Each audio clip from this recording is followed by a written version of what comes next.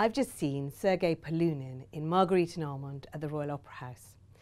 Polunin, you may remember, is the male dancer who hit all the front pages in January last year when he walked out of the Royal Ballet saying that he was going to give up dance altogether and take up tattooing. He has quite a lot of tattoos on his body already. The ballet world was really shocked because he is one of the great male dancers of our time. He's very young, he's in 23, but he is fantastic. He's got a high jump, a lovely line, fast pirouettes, and we all felt incredibly sad that he wasn't going to perform anymore.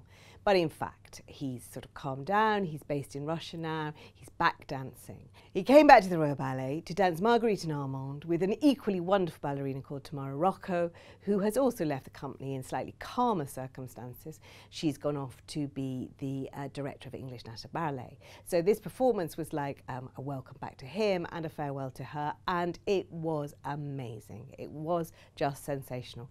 This is a ballet made in 1963 by Frederick Ashton for Nureyev and Fontaine to dance, and it requires dancers of extraordinary personal charisma. There's not many steps actually, there's not a lot of showing off. It's just about the relationship between this young man and the courtesan who's dying of tuberculosis, who he falls in love with. It's 30 minutes long, it's very short, and it's absolutely sensational when it's danced as well as it was last night.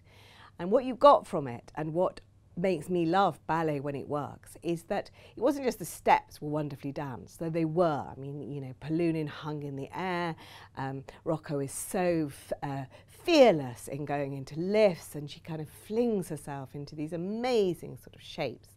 But the thing about them was that they lived on the stage and they told this story of love and misunderstanding and ultimate deathbed reconciliation with such power and such expressive passion that you could hear a pin drop in the opera house. And you don't often get that in ballet. It really, really was a night to remember, and I'm very glad I was there to see Sergei Polunin return to the Royal Opera House stage. If you were there, then you could leave a comment below and perhaps let me know what you think about Margeurite and Armand generally. And my review is on the Telegraph website.